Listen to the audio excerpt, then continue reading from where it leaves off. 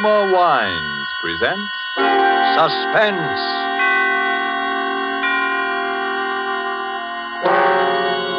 Roma Wines, made in California for enjoyment throughout the world.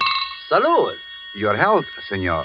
Roma Wines toast the world. The wine for your table is Roma Wine, made in California for enjoyment throughout the world. This is the man in black, here for the Roma Wine Company of Fresno, California, to introduce this weekly half hour of Suspense. Tonight from Hollywood, Roma Wines bring you Mr. Sonny Tufts in a suspense play that tells of a murder in Boston and of perilous adventure in Vermont's snow-covered hills. And so with Cat and Mouse, and with the performance of Sonny Tufts as John Guthrie, an engineer, we again hope to keep you in suspense.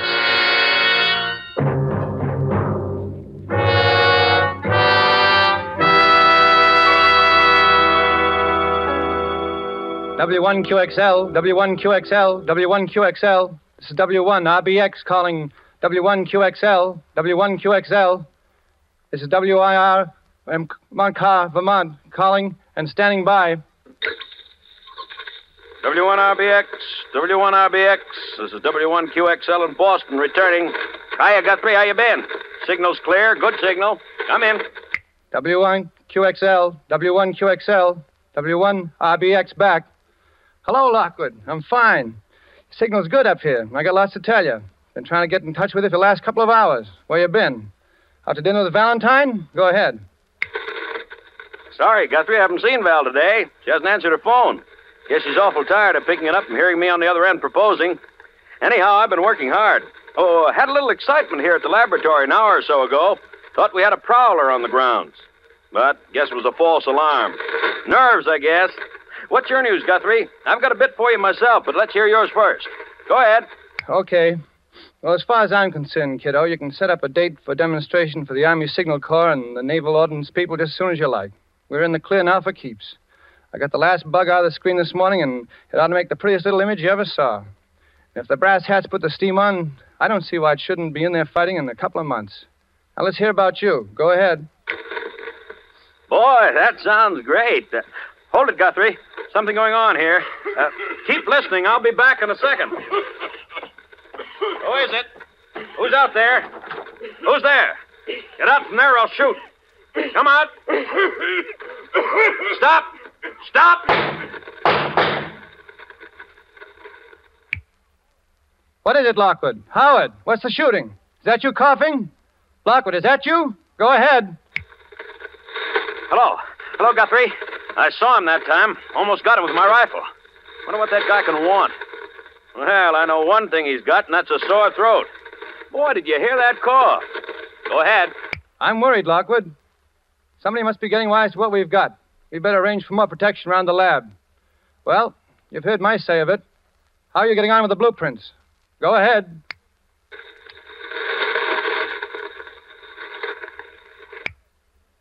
Did you hear me, Howard? Go ahead.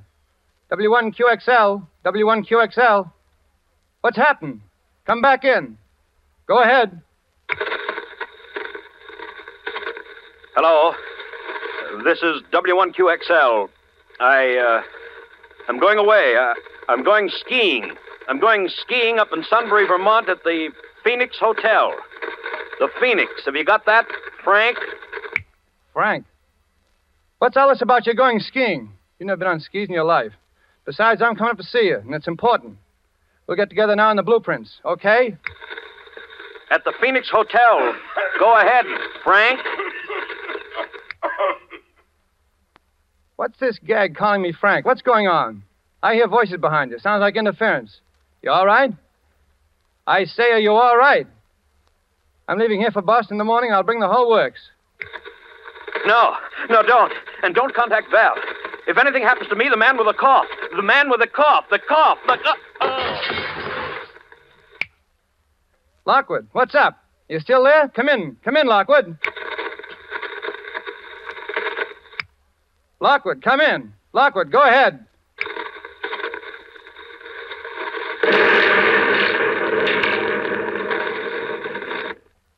W1QXL, W1QXL.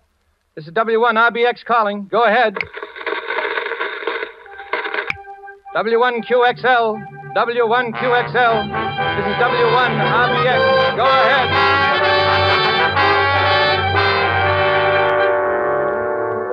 Tonight for Suspense, Roma Wines bring you a star, Mr. Sonny Tufts, whom you have heard in the prologue to Cat and Mouse by Hugh Pentecost. Tonight's adventure in Suspense.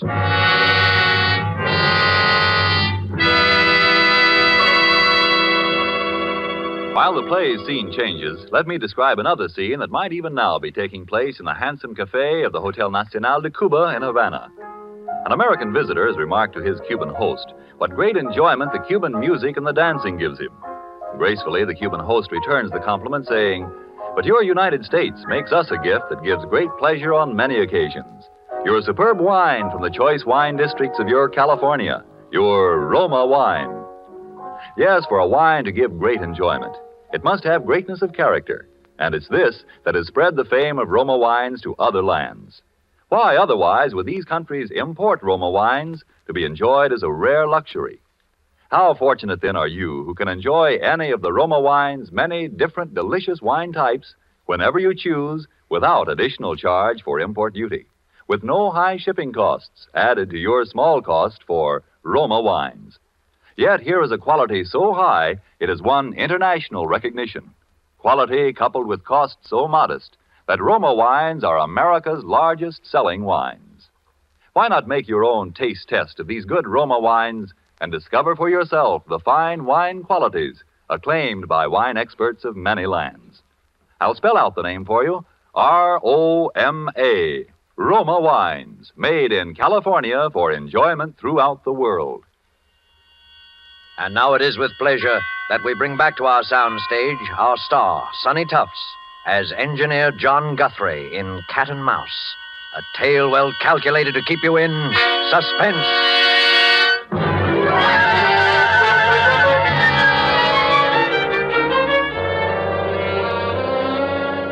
Well, that's about all the facts we know, Miss Ames. Yes? The bruises on Mr. Lockwood's head were a little hard to explain, as you pointed out. It was the explosion that killed him. That seems to be fairly... Dr. Vaughn, yes, the explosion may have been what actually was the final cause of his death. I take a doctor's word like you for that. But those marks and bruises, suppose he'd been beaten, hit over the head in order to make him... In order to make him what?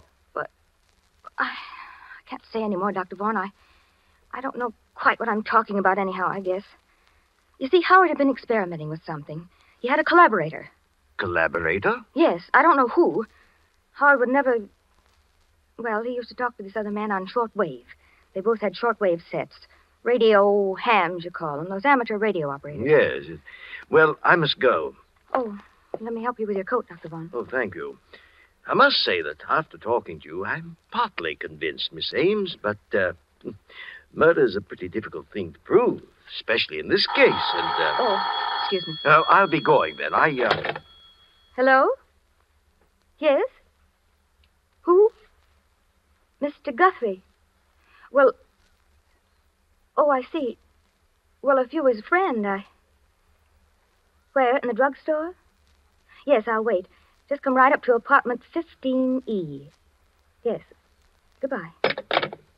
Thank you again for your trouble, Dr. Vaughn. Well, please feel that you can call... Oh, I'll get you some water.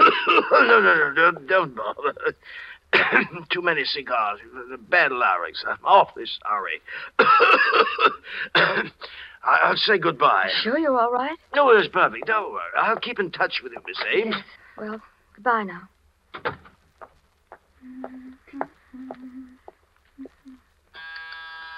Oh, just a minute.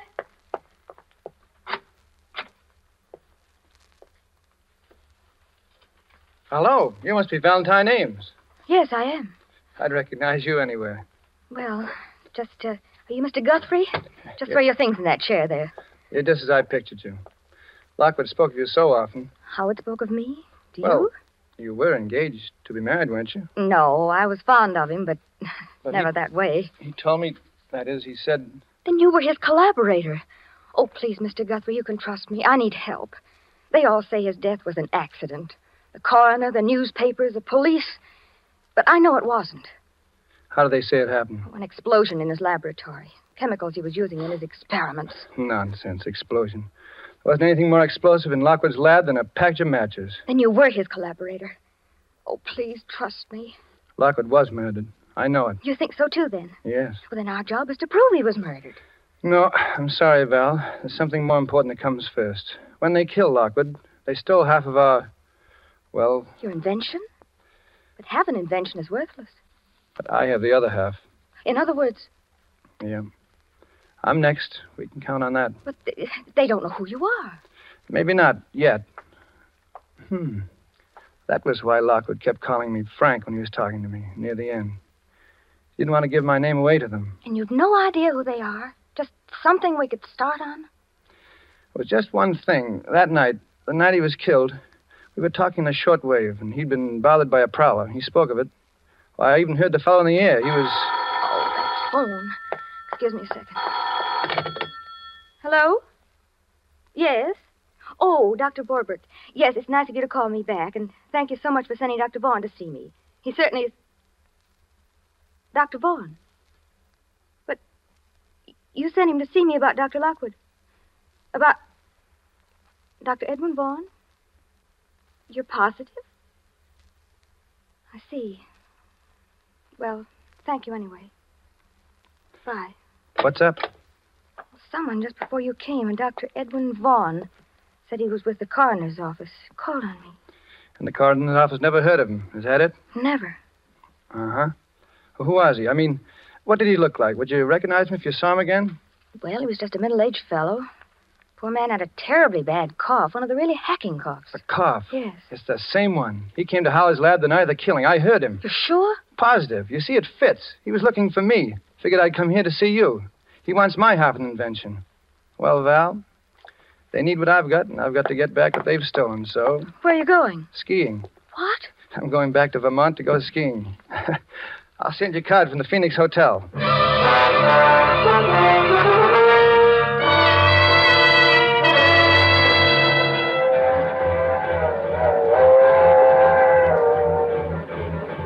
Next up is Sunbury, Vermont. Sunbury. Bring me an orangeade, Porter. Well, hello. You're new up here. Beg your pardon? You're going to the Phoenix Hotel, of course. It gets so you know a skiing fan when you see one. I know most all the Phoenix crowd. This must be your first trip to the Phoenix, huh? Yeah, it is. Name's O'Brien. John Guthrie. Oh, excuse me. Do they serve drinks in this lounge car? Yes, they do. Yeah, you're new, too. Well, yes, I've only been in the States a few weeks. Oh, no. I mean new to our weekend skiing contingent. Skiing contingent? Yeah. Oh, yes. I'm O'Brien. This is Mr. Guthrie. What'd you say your name was? Well, Thanks, Porter, thanks. And bring me a couple more cigars, will you? Here, take one of mine while you're waiting, Mr. O'Brien. Oh, thank you. Now, that's what I like about the Phoenix crowd. They're sociable. Everybody pals with everybody else. Sounds very pleasant. Yes, I suppose so. Well, well, anyway, you wait. By Monday, everyone in the place will be calling you by your first name. Oh, really? Well, I guess I'd better be getting back to my compartment. Very happy to have met you, gentlemen. See you later. Weird duck. Unsociable like. Now, I always say, you take a fellow that don't mix. Be quiet a minute. What's the matter with you, Mr. Guthrie? You look like you'd seen a ghost.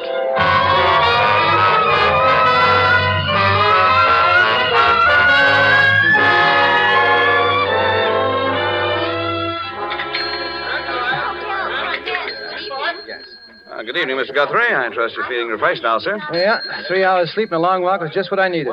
Any messages for me? No, sir. Good evening, Mr. O'Brien. Hello there, hello. Ah, there you are. I've been looking for you everywhere. Want to introduce you around to some of the folks here. Well, thanks, Mr. O'Brien. I would kind of like to get acquainted. Why, sure. Be sociable. You see the old lady in the wheelchair? That's Mrs. Garvey. Mrs. Garvey, eh? Yeah. They're new here, too.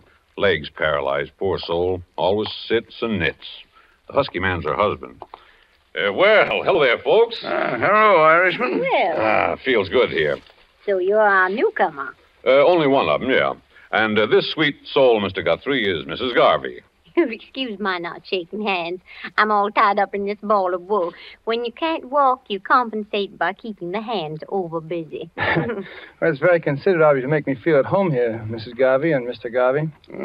Surprised a strong young man like you isn't in the army. Really, Daddy, you have to excuse him, Mr. Guthrie. Nosy and fresh. Well, there's no harm done.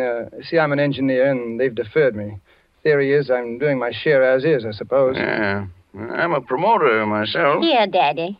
Hold out your hands. That's it. Now, don't wiggle or my wool will slip. And I'm not in the army because I'm too old. Took advantage of the over 38 law. I'm 59. He's a card, isn't he? Sure is. Just what is a promoter, Mr. Garvey? Careful, Daddy. Those knitting needles almost stuck you then. They're special needles, Mr. Guthrie.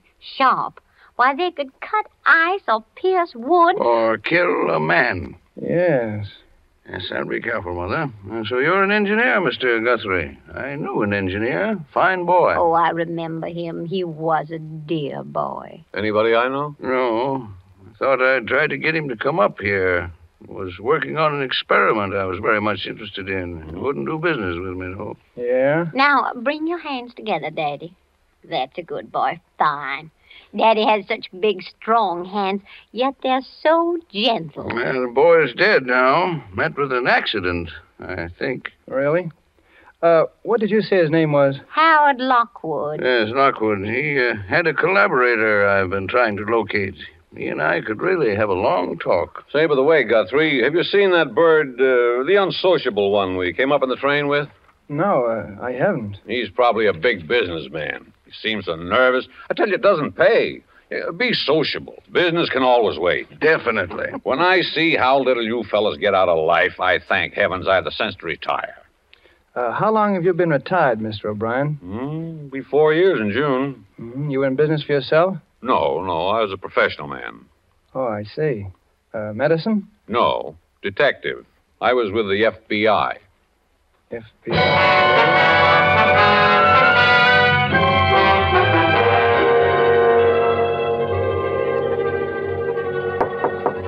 Come in. Well, Guthrie, come in. Feel just like a nice sociable talk. Sit down. Mr. O'Brien, I'm in trouble and I need expert help, and you were an FBI man. You can help me. Uh-oh. I was afraid of that. I'm sorry, Guthrie. I'm retired. Too old for the game. You get a hold of the Boston office. They'll get someone up to help you in a jiffy. Call Jack Porter. He's in charge now. They'll mention my name. But there's no time now. You see, Boston is 6 hours from here. I need help right now. Oh, take it easy, boy. Relax. I suppose you're another engineer with some gadget that's going to win the war. That's a familiar one. Mr. O'Brien, this is serious. There's a murder in this hotel, and if I don't get him, he'll get me. Now, take it easy. If you'll just give me a hand. You know, I felt there was something going on here this weekend. Things weren't sociable like they usually are. Mm-hmm. What have you noticed? Well, nothing in particular. Just people seemed to act funny. You take that Garvey and his old wife, and that bird with a cough that came up on the train with us. What's he up to, eating his meals in his room? Look, will you help me, Mr. O'Brien? I do have an invention, as it happens, and... Oh, excuse me a minute. Hello? Mr. Guthrie? Yes, he's here. The gentleman in 421. Right now. Very well. Goodbye. It's for you. Party in 421 wants you to step in and see him. That's him. That fake Dr. Vaughn. Well, this is it. And you refuse to help. Oh, now, look, I'd like to, I guess, but after all... All right, O'Brien, but look, just this. 421 is right down the hall. And if I'm not back in 10 minutes, will you knock on the door? Oh, that much I'll do for you. John. Val. Valentine, what are you doing here? We agreed that you... Oh, John. Open your door quickly before we're seen together. Look, Val, I've got something important to do. Wait in my room for me. If I can only find a key. The door's open. That's funny. I locked it. Look! The room's been searched. My papers, the pillows, my trunk. Oh, John, they know you. Where is it? You didn't bring the blueprints with you here. Not that dumb. Well, it's gone. What? My gun. Oh, John, I'm afraid. I feel as if I'd known you for a long time. My dear. Val, you know I love you, don't you? John, we shouldn't talk about that now. But, you see, I've been in love with what I think you are. I've only known you for 2 days, and What are you trying to ask me, John? Why you came when we agreed that you shouldn't. Because I was afraid that you... And why I find you hiding near my door and find the door unlocked when I had locked it only 10 minutes ago, and then I come into my room and I find Oh, this. John, don't. Please don't.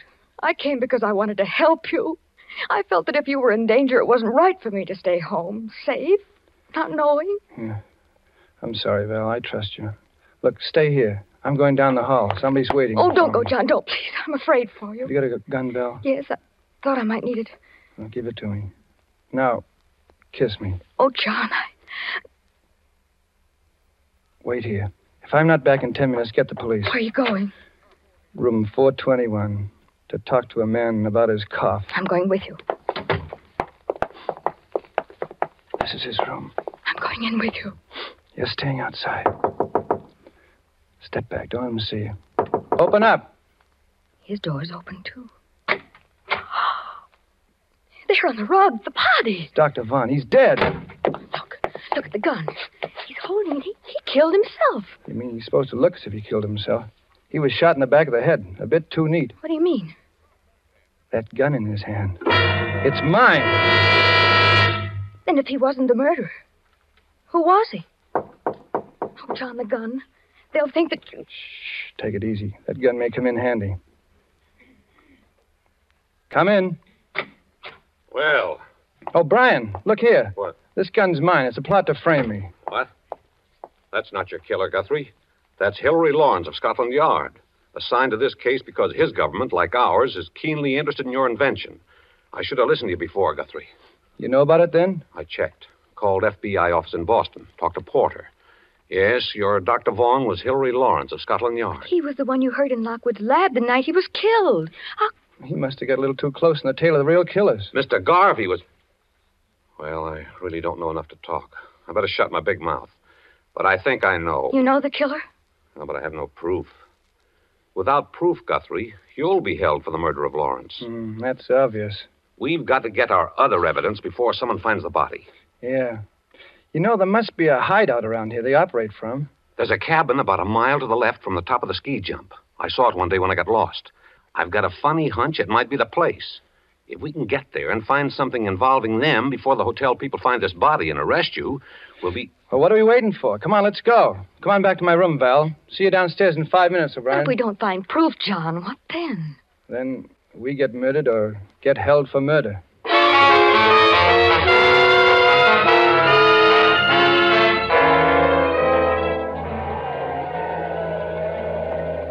The cabin's dark. Yeah, one of these keys must fit. Ah, that one does it. Softly now. Mr. Guthrie, I'll take Miss Ames's gun. You're too impulsive. Thanks. Well, there's no one here. Draw the shade, please. I better keep a lookout on the road. Someone may come. That's a good idea. Now, this is what I call a real sociable evening. Look, a note. And it's addressed to me. Well, we're in the right place then. Read it. Guthrie, 200,000 in cash for your blueprints, and you can get the cash first, wherever you designate, with no questions asked as to what government gets them. Why those... Calmly, my boy. You don't have the prints here, do you? No, they're in a safety vault, and my name is San Francisco. What's that there, that panel? It's a radio rig, sending and receiving. Someone's coming. Who? Quick, turn up that light. Sneak a look, John, here, through the window. It's Garvey, and he's alone. Alone? Are you sure? Where'd he put that wife of his? Take another look. He's alone, all right. I knew she was a phony. She does too much knitting. I wonder where she is. All right, Miss Ames, out you go, quickly. Get to the foot of the road before he does. Uh-huh. It's your car, understand? Yes. You're lost, looking for a way back to the Phoenix. Delay him from coming in here. All right. I'll go outside. You search the place, O'Brien, with Val. No, let the girl go. Her best weapon is her charm. Hurry now. Stall them as long as you can. Good luck. Don't worry. I can see them from here. Look at it. Short wave. Yeah. With this outfit, Garvey could hear Lockwood and me talking over our work. Yeah. Pretty clever operator, I'd say. Can you see Val? Yeah. She's getting near him now. Brave girl, that one. The best. There she is. He's seen her. Let me have a look. See them? Over my finger, between that row of trees. Yeah, she's talking to Garvey now. She'll stall him. Yeah. Hey, come on, O'Brien. Let's start searching this place. Wait a minute. Look, they're coming this way. The two of them. Well, I should have known. Val? Oh, no, it can't be. Sorry, Guthrie, but you're seeing right. The girl's with Garvey. But she loves me. I know it. She's honest. I swear it. They're coming up the path. You stand behind the door. I'll stand up on the balcony and cover them from behind with a gun. You all set, Guthrie? All set. You spring out on them as they close the door, and I'll cover you from here. Val, Garvey, duck. He's got the gun. Above. Oh, my arm. O'Brien. All of you reach. Don't stoop for that gun, Guthrie. Up with your arms. The three of you are going to join the late Mr. Lockwood. The girl and Mr. Garvey of the FBI who poked his nose in the book too far. You're out of your mind, O'Brien. What will you get by killing us? I've got the information you want, and if I'm dead, you'll never get it. I'm fighting for my life now, not your invention. With you three out of the way, I've got a chance. A fire in this lovely cabin will do the job nicely. Now get into that closet, all of you. Get started. You're missing one, O'Brien. My wife. I'm not worrying about that. Drop your gun, Mr. O'Brien. That point you feel in your back is my knitting needle. Drop it. Remember, it can crack ice, pierce wood, or kill a man. Okay, Mrs. Garvey. Certainly nice to see you again. Nice job, Guthrie. You tipped us off just in time. Sit down, Mother. You look tired. You must be standing behind the kitchen door for an hour. Look here. Just be quiet, Mr. O'Brien. Formerly of the FBI. Kicked out for improper conduct, he was.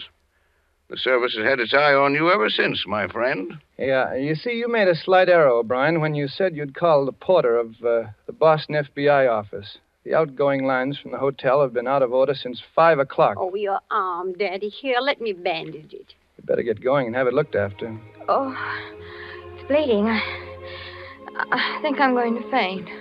Faint ahead, Val. I got a pair of arms that aren't doing a thing.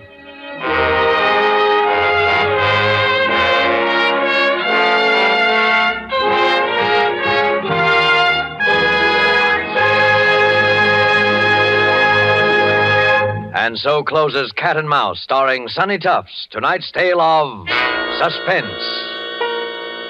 Mr. Tufts appeared through the courtesy of Paramount Pictures and will soon be seen in the Paramount picture, I Love a Soldier. Few spots on the globe boast the unique and perfect combination of nature's gifts, which makes possible truly good wine. Wine which the whole world can enjoy. But wine experts will tell you that among these fortunate spots, none can surpass the vineyards of our own California. From these renowned California vineyards come Roma wines. Wines so perfect in flavor, so delightful, that they are enjoyed in many countries of the world. To us in America, Roma wines are an everyday treat, for we may buy them at an astonishingly low price, since we pay no import duties or expensive shipping costs. Do you enjoy a delicious tangy sherry? Well, tomorrow treat yourself to a glass of Roma California sherry. We're sure you will agree that you have never tasted finer. With your first sip, you'll understand why Roma wines are America's largest selling wines. I'll repeat the name, R-O-M-A, Roma wine. Tomorrow, ask your dealer for your favorite type of Roma wine, made in California for enjoyment throughout the world. This is Sonny Tufts, and I hope you enjoyed our suspense play this evening. I know I had a good time. I'm looking forward to next week's show, and I know you must be, when that remarkable actress, the Academy Award winner, Madame Katina Paxinu, will be the star of Suspense. Suspense is produced and directed by William Spear. Next Thursday, same time, you will hear Katina Paxinu in Suspense. Presented by Roma Wines, made in California for enjoyment throughout the world.